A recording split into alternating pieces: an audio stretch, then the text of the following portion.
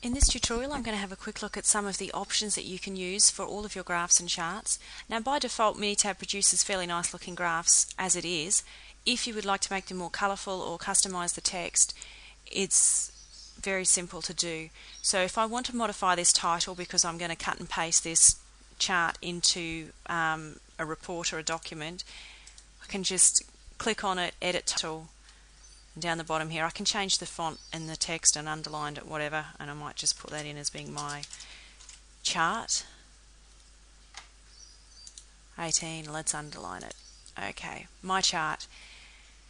I can modify any of the labels down here. So say for the X scale I've got here, if I right click on that and just check it says the right thing in this so that you are going to edit the part that you want to edit X scale. Now here there's a whole lot of tabs here that I might want to mess around with, but I'll just go to labels. At the moment it's automatically determining the labels from what was in the data worksheet. Instead of pools might want to put in my own labels. Instead of I might actually want to write some more text in there.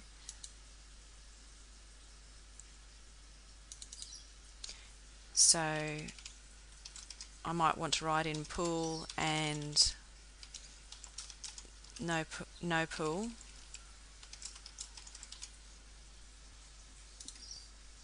So here we can see the labels have been changed down the bottom.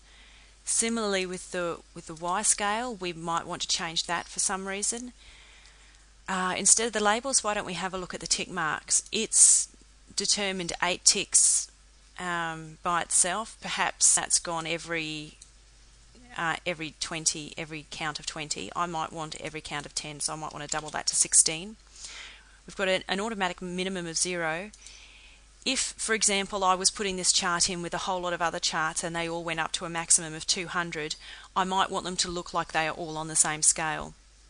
And so I can change the scale by resetting my maximum to 200 or whatever all my other charts look like. So I'll put 200 in there. And we can see now it's got in far more tick marks and it goes all the way up to 200, and so these are a bit lower. Inside the graph too you can also modify these parts of the plot. If I right click on that it says edit bars. You need to be a little bit careful with this that you're doing what you think you're doing. If I just pick a colour here, let's say green. Now I had selected all of those bars and that might be fine, that might be what I want, but really and truly maybe I just want to color in one of the bars a different colour to emphasize it or to make it clear what I'm talking about. Example. So you just need to be careful what you're clicking on. I had selected all of them, now I've just selected one, custom, and let's change this one to orange. So now I've got one bar orange and the rest green. You'll also see up the top of the Minitab here you've got some more things you can do. There's a little crosshairs button and this will pull up out of if you right click on the graph as well. In cross mode, when you move the mouse around you get the crosshair and you can read the regions graph. Might be more say in a scatter plot than in a bar chart. We've also got some more drawing options, text, boxes, drawing lines, perhaps arrows. So maybe I want to write some extra text on the graph here saying this bar is really important for some reason. Okay, and it will now stick that on my graph. Then when you've got your graph how you want it, and I suggest you don't spend very long mucking around with them. In most cases how Minitab does them will be absolutely fine for your report.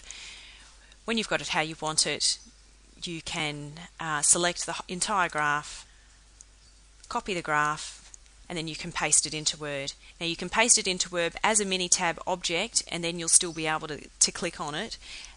Depending on how fast your computer is, that can really chew up your processor. You might want to just paste special and paste it in just as a picture, and then it's completely flat and you can't click it on anymore, but it also means you can't change it by accident as well.